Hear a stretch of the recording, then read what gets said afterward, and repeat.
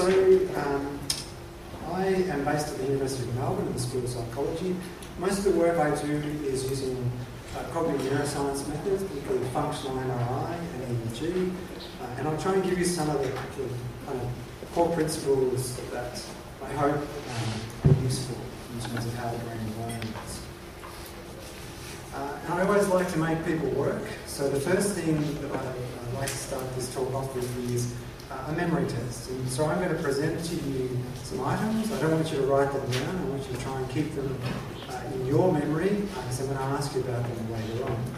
I'm just going to present them one at a time. I'm going to talk over the top of them to make it even harder.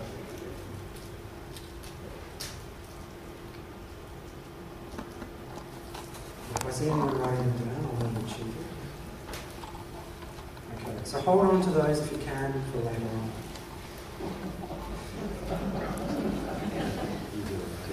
If you can.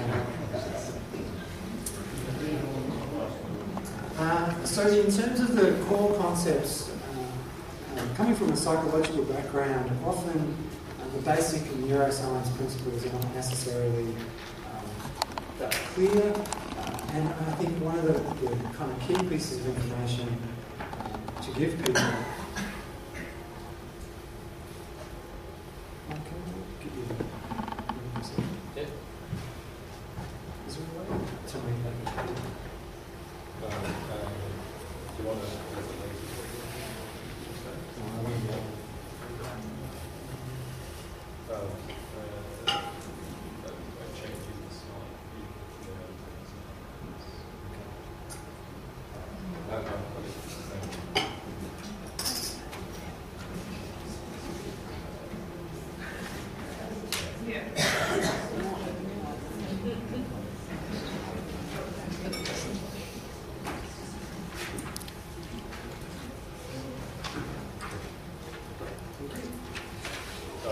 So our first time working together as a joint presenters.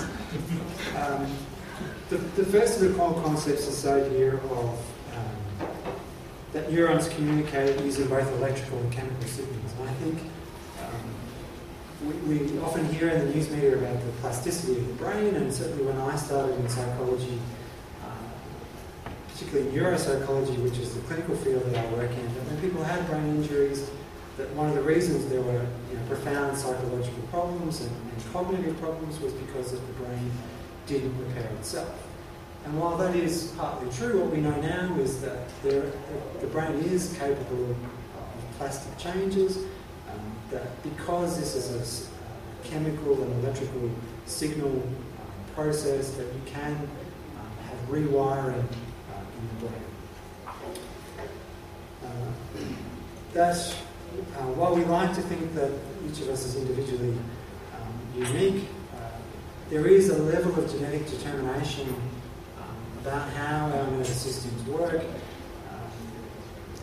and that we need to keep in mind that there's a lot of similarity in the way that we do things, but also a level of individual variability. And depending on the kind of core process or cognitive process that we're interested in, there can be a tremendous amount of variability. Also important to remember that our life experiences have a dramatic effect on the nervous system. And I've kind of listed up there some of the ones that, for example, I've been doing research on, so drug dependence, how it interacts with our experiences and our ability to learn new information. And it's always important to try and understand individual differences in those that we're trying to teach information to. Likewise, the salience of an event, any learning event, will determine how well we retain that information. And there's various things that we can do to enhance the salience of that information, taking into account these types of effects. That's what learning is essentially doing in the human brain is strengthening a set of electrical and chemical events at the level of individual neurons, which obviously we can't see, but that over time result in functional associations that get distributed throughout the brain. And while we traditionally used to think that there were certain centres in the brain that memories were held. We now know that actually information retention occurs throughout the brain. And it's this process of synaptic association that actually is the foundation of memories. And the act of remembering actually opens up that synaptic set for further plasticity, further change.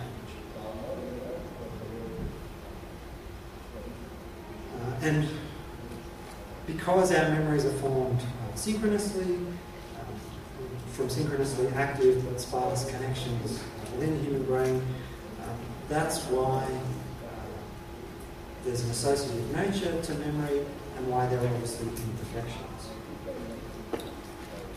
Okay, so to go back to my memory test, I'm going to try and write down as many of the items that I gave you before. The order of them isn't important. You don't get any extra marks for getting the order right.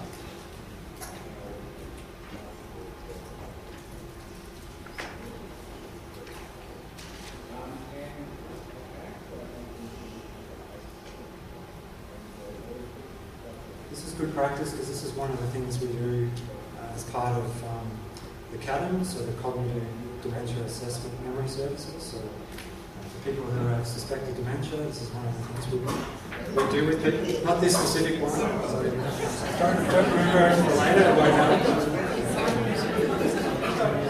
Not that I'm suspicious that any of you are demented, quite the opposite. But we know one of the things that helps us with these types of activities is actually having taken these types of tests before reduces anxiety and therefore improves performance.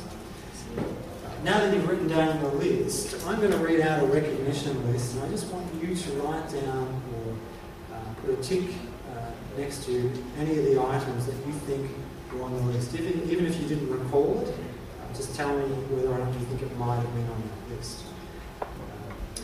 Rest, tired, snore,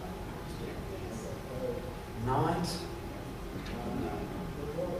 daydream, pillow, sheet, and sleep.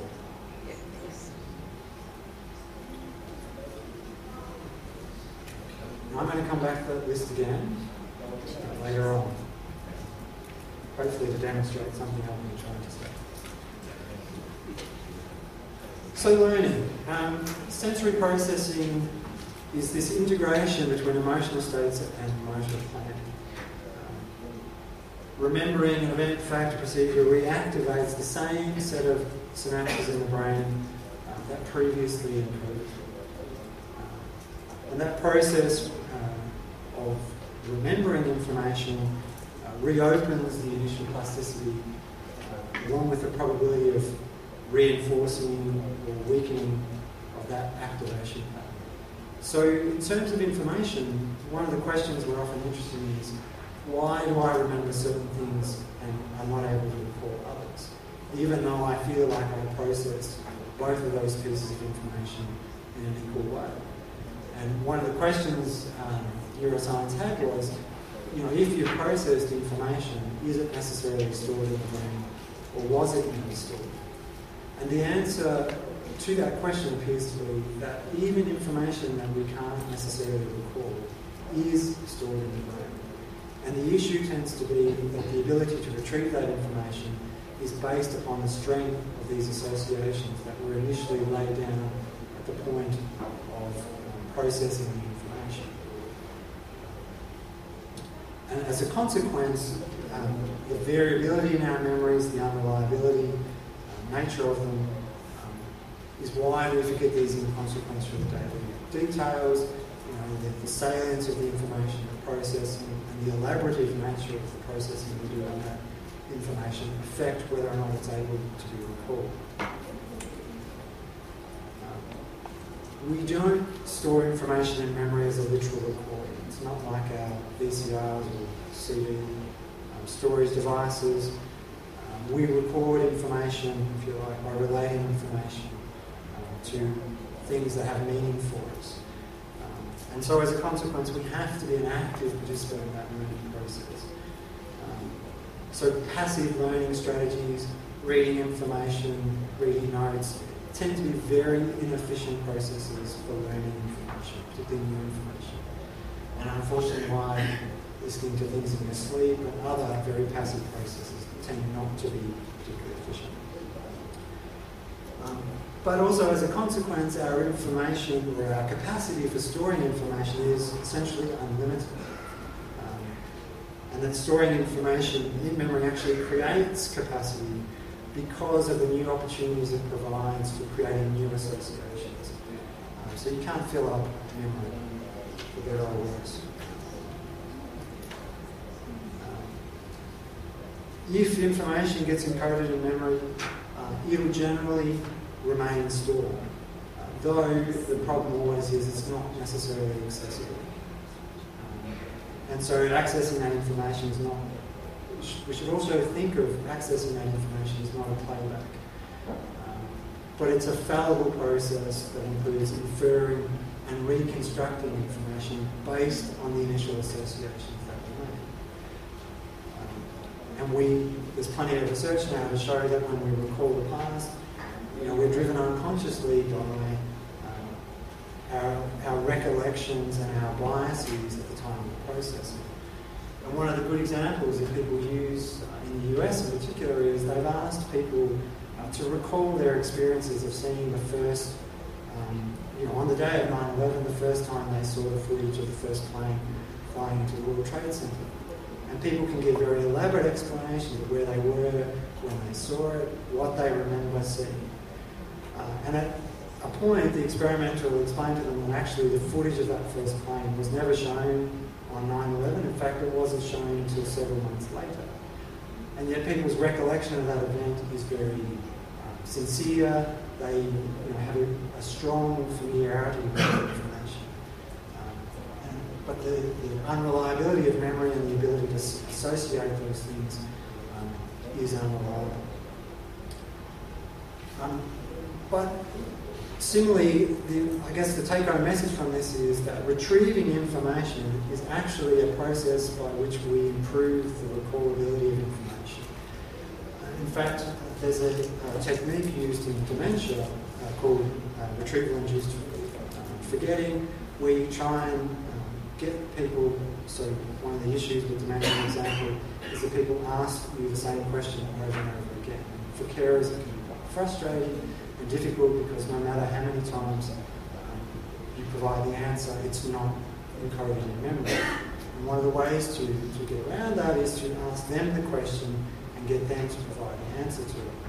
And once they can do that, gradually increasing the period of time over which you ask that question to ensure that that information can be accurately recalled. So, in summary, to create durable and flexible access to information you want to learn, you need to achieve that initial meaningful encoding that gets based upon a broader framework of already known or interrelated concepts, and then you need to practice the retrieval process over an increasing duration of time, from minutes to hours to weeks to months, if you want to. And to kind of give you a contextual example, for all of those of you who've flown domestically or internationally, you've probably seen the life jacket training video tens to hundreds of times. In terms of giving people, or getting them to learn that process, that's a very passive way of trying to train people to do things. It would actually be much more efficient than showing you hundreds of times to simply give you a life jacket and ask you to try putting it on once. Obviously they don't get you to do that because of the anxiety that it would provoke in a lot of people, but it's an example of where sometimes the way we present information is constrained and that adversely affects our ability to learn information. So, one of the things that we often don't pay a lot of attention to, and I speak here of universities in particular, is knowing or teaching our students how to manage learning activities, and in particular, knowing where they're likely to fail in terms of their understanding of their own learning processes. And what education research and psychological research has shown is that our introspections and intuitions about our learning are a particularly unreliable guide as to how we should actually manage our own learning. So for example, when we're managing, so one of the things that people need to do is to manage the conditions of their learning. So for example, the space rather than mass study particular to be learned topics.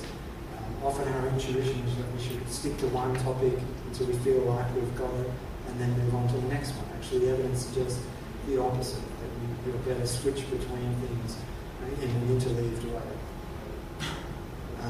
That you need to vary the conditions under which you learn and retrieve in order to create a richer or more elaborate experience of associations for that information. So you get a whole lot of new cues to recall when you make those associations and recall them in different environments. And if you think about your own learning, if you've been able to learn something in multiple different environments, chances are you have a better ability to recall it. And I think one of the difficulties, in particularly we have this issue with university students, is that typically these strategies will have short-term costs. And so you're having to argue the merit of them with students when they can see that immediately it's going to take them more time, or there's going to be greater processing costs in order to do this. And there will be this initial slowing of the rate of learning. We don't formally train, certainly not at the university level, the use of effective strategies. There's kind of an assumption, again, at the tertiary level, that we should be teaching content rather than these types of processed information. And students' own experience sometimes leads them to believe that ineffective strategies are actually more effective. So there's a nice example from a study by Cornell showing that if you ask high school students what type of space versus mass practice, which one is better, 90% of them will say they had better performance with the spaced.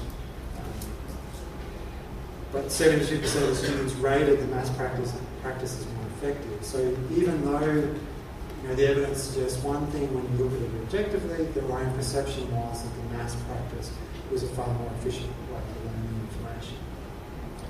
And one of the key kind of drivers of that effect is this illusion of the ease of processing. The easier you make information to process, the greater our likelihood that we'll think that we've learned that information. So even a change in the size of the font on PowerPoint slides to ease the amount of processing will influence the individual's likelihood of saying they've learned that information, but has actually no demonstrable effect on their ability to recall it. So we need to take that into consideration.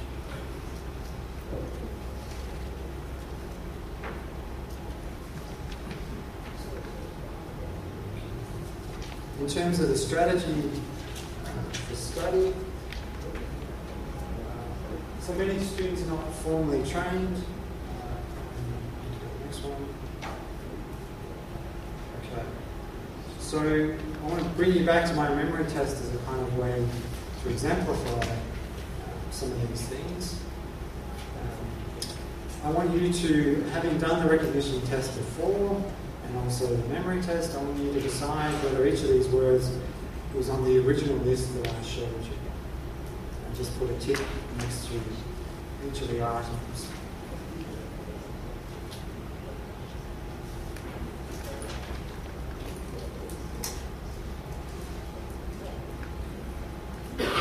Having looked at that list, is there one item on there that anyone is 100% sure is on there?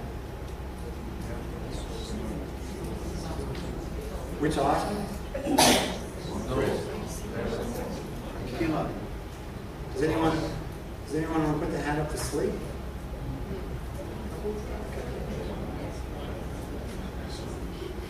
Okay, so you can put how confident you are, but I'll skip to the next bit because I'm running out of time. So The green ones are the items that are on the list, the red ones were not items. The red ones were actually items that might have been included on my initial recognition test. So when people do this test, when this is done experimentally, the reason I ask about sleep is it's the most commonly produced word that actually wasn't on the list. The reason being is it fits nicely with the content of the other words. It seems like it's a word that ought to be on the list. It associates very nicely with lots of the other salient pieces of information that I was giving you.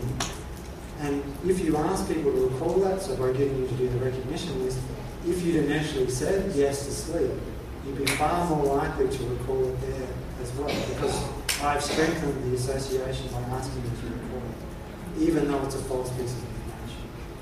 So one of the issues we have in education is if people have already got a false piece of information that they've learned, trying to get them to forget that information and actually learn the correct one actually becomes more difficult because that association is already strengthened, if you like. And it's one of the challenges that in the Science of Learning Centre we want to try and understand what at the neuroscience level are the most effective ways to try and dispel or remove these interfering pieces of pre-learning. I think that is me. Thank you.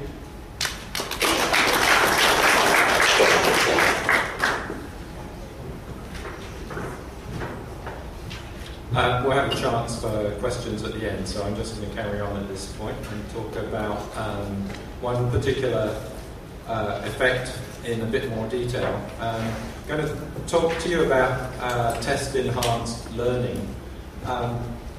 When I talk about tests, I'm not talking about the kinds of summative tests, like the end-of-the-year test. I'm talking about the kind of tests that are embedded, formative assessments, embedded assessments, whatever you choose to call them. But I want to look at this particular effect, it's called the testing effect, and what it means for students and their own study. So I'm going to just talk to you about one particular study that was done that illustrates this. It was conducted in 2006 by Henry Roediger and Jeffrey Karpik at the Washington University in St. Louis, Missouri in the US. And it's just one of many experiments that they've conducted on this topic, but I'm just giving it to you as an illustration because it's a nice, clear one. It involved looking at university students, and they were divided into two groups, and both groups were to learn some science facts from a written passage. So they both read the passage, and then the first group got to reread the passage, and the second group got to do a recall where they had to just write down what they remembered from the piece that they had learned of the science facts. And then in the experiment, the groups were tested for recall 5 minutes after they'd finished, 2 days after, and 1 week later. So hands up who thinks that the study group remembered the most. Hands up who think the study test group remembered the most. Well, actually skipping to the results, when you test the students immediately after in that 5-minute test, it was the study group that actually were able to recall the most. They scored 81% of items that they were able to recall compared to 75% for the study test group.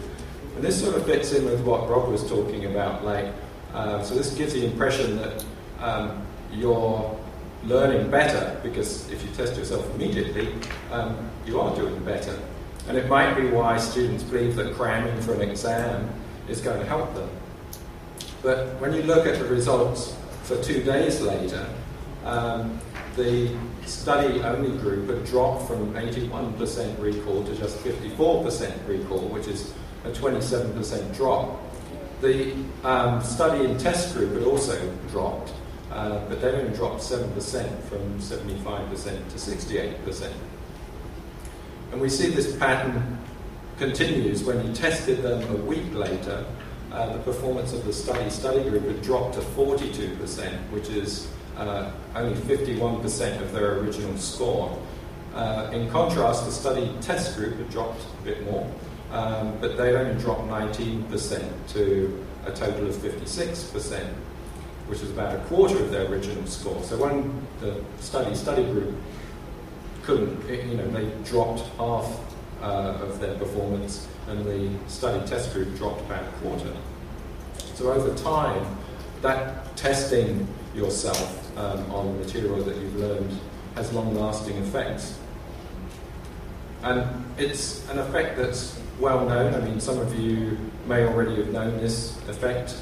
This is a quote from 1620, Francis Bacon, who said, if you read a piece of text through 20 times, you won't learn it by heart as easily as if you read it 10 times while attempting to recite from time to time, and then consulting the text when you don't remember. It's been shown as well in computer-mediated scientific explanations with adults, multiple choice questions, in undergraduate lectures and in science quizzes with 13 to 14-year-olds. So it's one of the most robust effects in cognitive psychology. What I want to do is to just, on our sort of neuroscience theme, delve into what might be the cause of that and what's the explanation. So it's been proposed that a reason that it's you get better recall is because it's effortful learning, which ties in with what Rob was just saying, that you actually have to do something during your learning. So if we look at what's going on in the brain that might support this, we might be able to understand it a bit better. So, as Rob has told you, you know that during learning, your brain is making the new connections between neurons and the formation of synapses. We know that as you process information, you're strengthening those connections and also weakening ones that are not relevant and less important. So re-engaging with the newly learned material is important, but as we know from this study, how you engage with it is important, and that strengthening those neural connections is better when you're testing. So if we look at cognitive psychology, there's some sort of hint as to why this might be happening.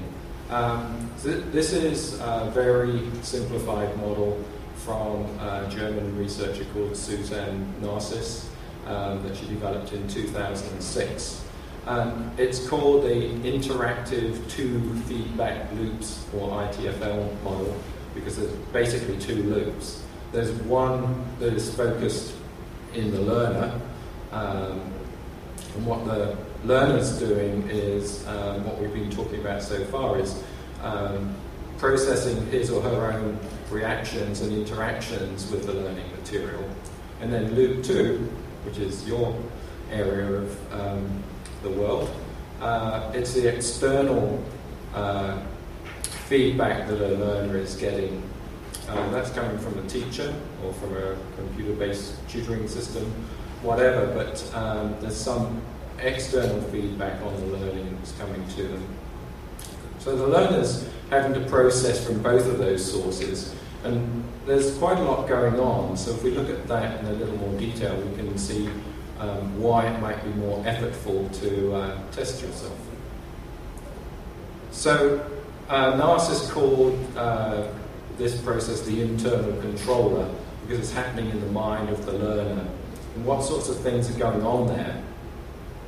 Well, one of the first things that a learner has to do is process his or her own conception of the learning task, and also the internal feedback that they're getting as they're engaging with the material. Other research on how we respond to errors, which is one of the fields that Rob has looked at in particular, it shows that it's these kinds of comparisons between what we expect in the learning process and mismatches with what actually happens that starts to strengthen the learning. So there's, in addition to that internal loop, there's an external loop. So the external feedback is having to be processed by the learner, and then the learner's comparing his or her conception with the external feedback. Then they're comparing their own internal feedback with the external feedback.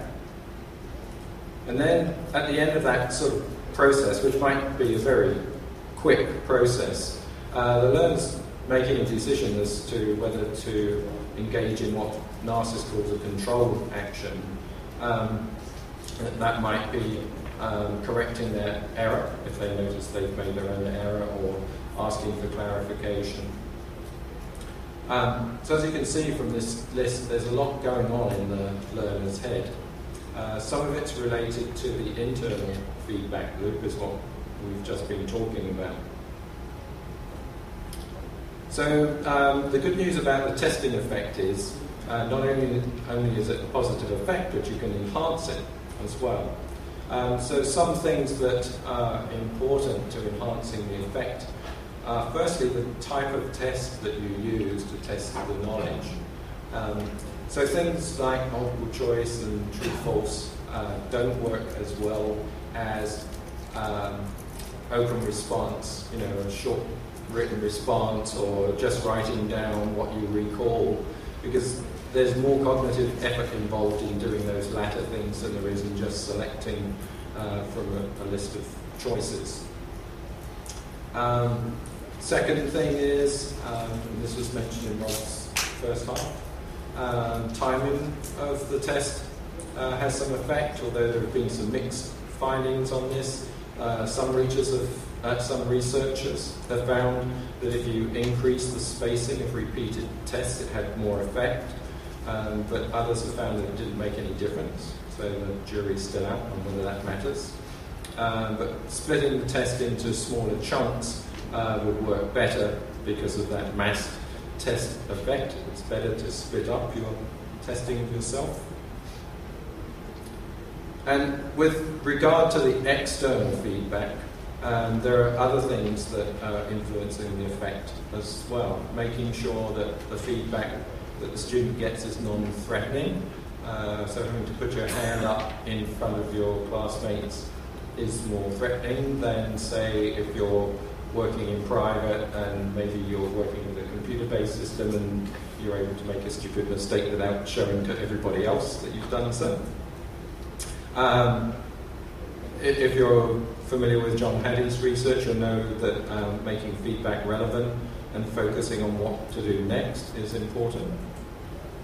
It's helping to keep students in that zone of proximal development, whether learners engaged in problem solving but with the assistance of a teacher or an aide is able to make it to the next level. And providing worked examples can be helpful because it gives a clearer picture of what is expected in their own learning and mastery of the topic that they're studying. So there's quite a lot more that you could say about feedback, but I want to give you some time for questions. Just to sum up, though, on this part, so the implications for teaching, these studies support the use of embedded assessment. That's assessment of the material that has just been covered. It supports embedded assessments that really engage the students in recall of what they've learned, using short written response type items that require a student to synthesize their learning. For example, in a study that I was involved in that was looking at learning how and why things sink or float, we repeatedly posed the question throughout the embedded assessment of why do things sink or float, and over time they got progressively more complex and detailed in their response to that. So for individual students who are studying as well, it really supports testing themselves instead of just rereading the material. And teachers might be able to provide questions that a student could ask of themselves to support that kind of use. Okay, thank you. I think we've just scratched the surface here. If you're interested in what the Science of Learning Research Centre is doing, we have a website, we have an email. If you want to just bring me a business card, I can make sure you get added to our mailing list. But we're happy to answer questions. I think we've got quite a few more minutes to answer questions. Thank you.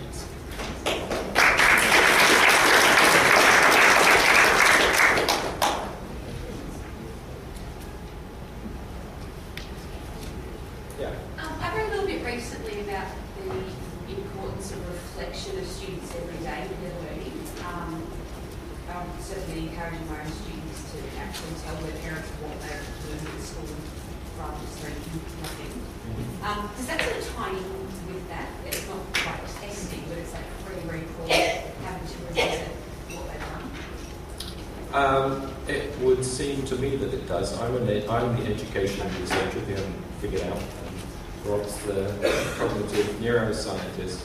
But yeah, I mean, so that's sort of like metacognition about knowing what you know. I know that's well supported in the research.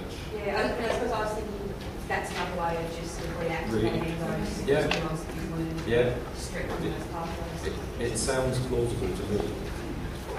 Yeah. So what you're also doing is getting them to create new associations in different environments. So by recalling that information potentially in a different format with different people, and the kind of questions they're asking are going to be different types of questions, like different teachers or other educators.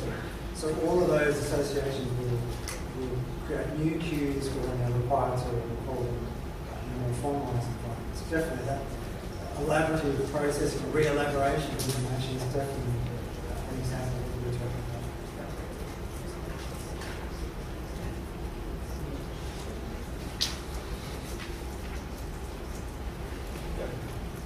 You talked about students having misconceptions or recalling incorrectly.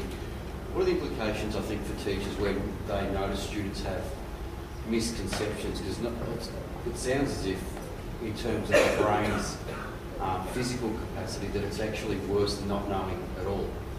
Because actually, you've got a pathway that's been created that actually you don't want to be there at all. So I think it's important to make two that's a very good question. 2 points. That errors are critical to learning. You guys all know that. So we should foster mistakes, if you like, because the way the human brain works is based upon prediction errors. We have an expectation, we see an outcome, we compare the difference in that prediction error. At the very basic neuronal level is how we all move closer to the reward. That's the basis of learning. So if we try to have errorless learning, and so then rehab for post-stroke and other neurological conditions, we used to try and have errorless learning where people never made mistakes. And in fact, there's not a lot of good evidence to suggest that's a better intervention. In fact, it has some harmful processes. So we need to balance that.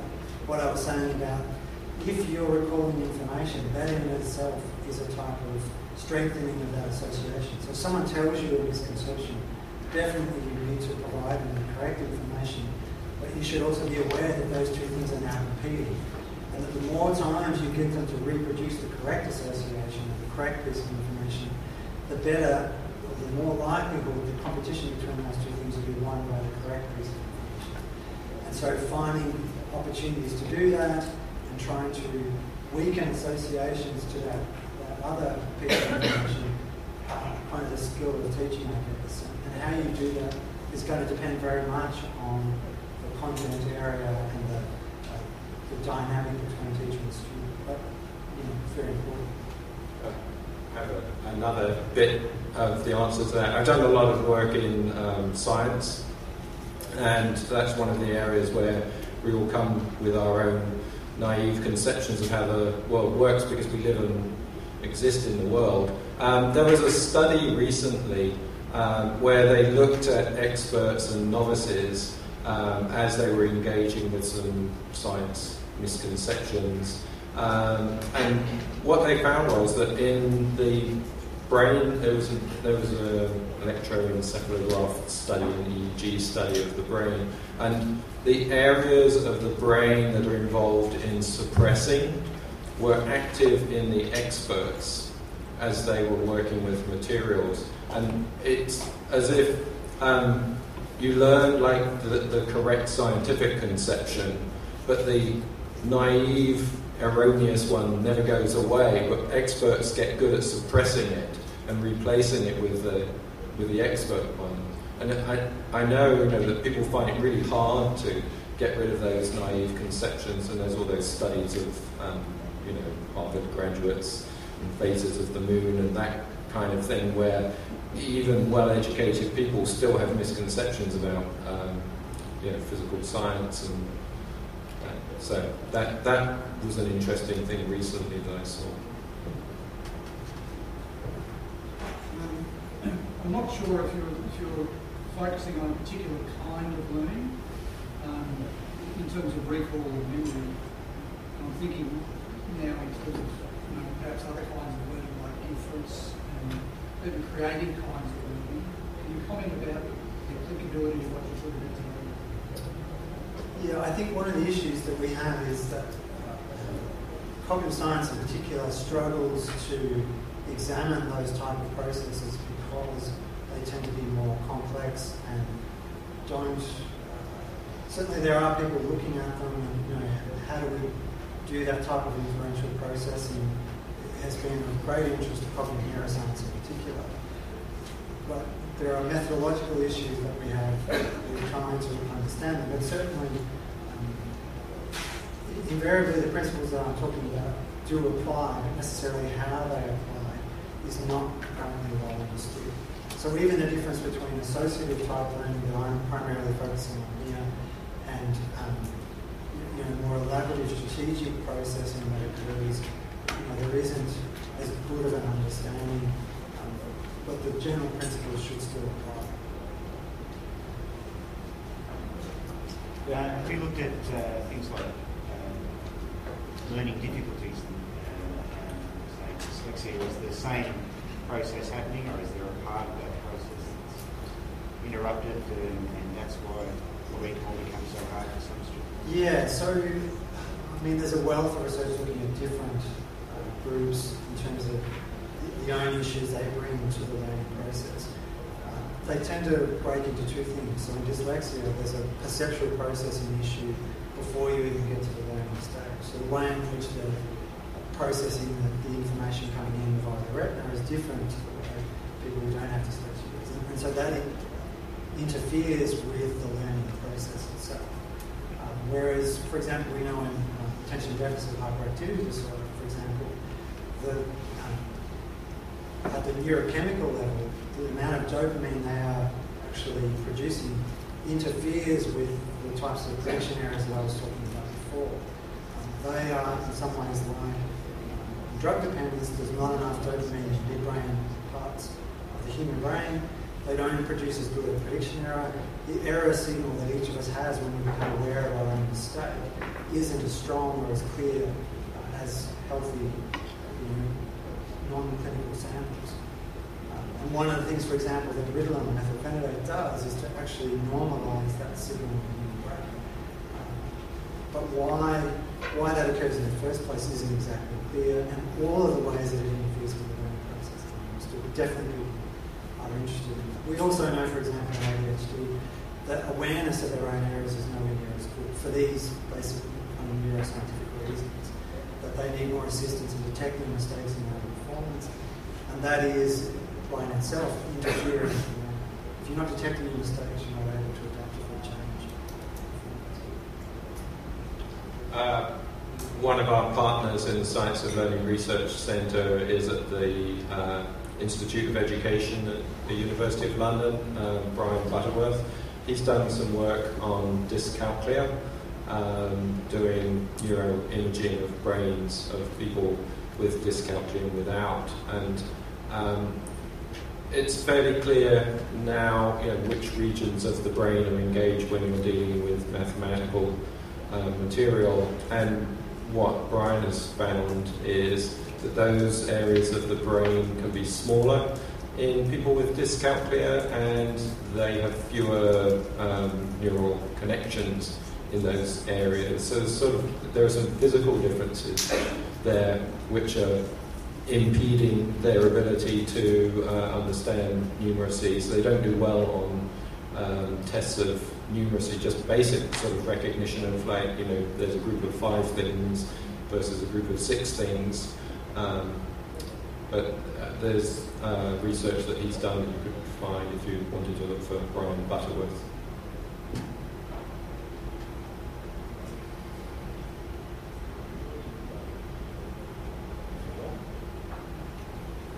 Okay, well, thank you very much for your attention.